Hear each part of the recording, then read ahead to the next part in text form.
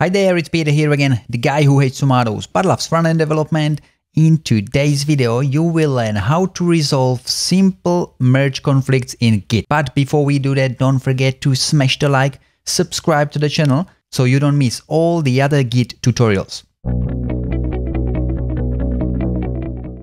To be able to merge two branches together, we will firstly create two branches. We'll make two changes in each of them. And then we see where the conflicts appear and how to resolve it. Okay, so I want you to be clear of what we're working with. So for now, we have a Git branch only master. And now we will create two branches and we'll make two changes in each. I'll speed up through this process because it should be quite straightforward by now. We are adding two names to his branch. So the content.txt gets two names in his branch. And we'll save it as his changes, and in my branch I will add two colors and save it as a commit with the message of my colors or my changes. Now we can try to merge his branch into my branch. Let's say I'm working on a feature and your colleague is working on another feature and you want to bring his feature into yours and continue working in your branch. Okay, so we will try to merge his branch into my branch. And to do that, we simply need to check out the branch you want to merge into. So we are currently on a my branch, which is correct. And we want to merge his branch. Okay, so remember, you need to be checked out on the branch you want to merge into. And then you merge the branch of the changes you want to bring in. Okay, so if we do that, then you will definitely get a conflict because we've edited the lines 4 and 5 of the content.txt, and then Git doesn't know how to automatically resolve this conflict because we both touch the same file in the same lines. If we touch different lines, then Git could easily merge it automatically, but because we've edited the same file, same line, we're gonna get conflict.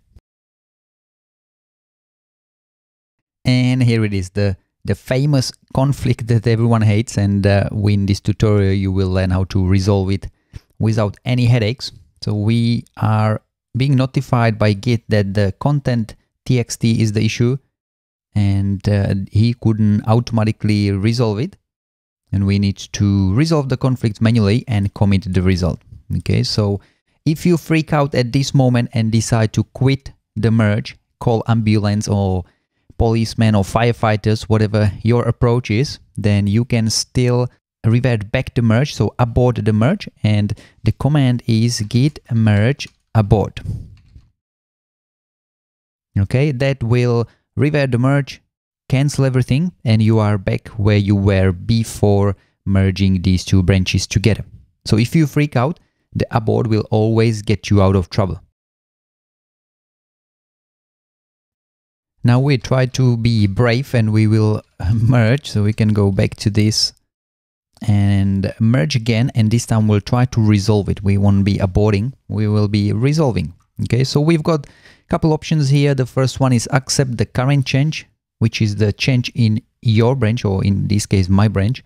Then the accept incoming change, which would only take the changes, the incoming changes, which is the John and Michael. Or we can accept both, which would keep the file and write all these 4 lines into it. Or we can compare the changes. So here is the change visually. On the left, we are adding yellow, white. On the right side, we are adding John and Michael. So this is the two files side by side. And it's up to us how we want to resolve it.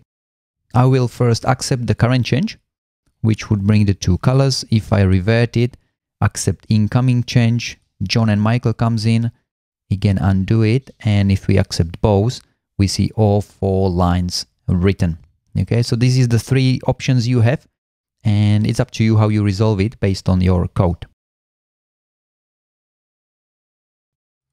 We will save the file with the changes we are happy with, and at that moment we are still in the merge process. Okay, so if we look at Git status, you see that we have unmerged pass, which means that this file is still not resolved. We need to mark it as resolved, and to do that we need to use the git add and the file name. Okay, so if we go git add and content.txt or git add dot or period, it will do the same thing.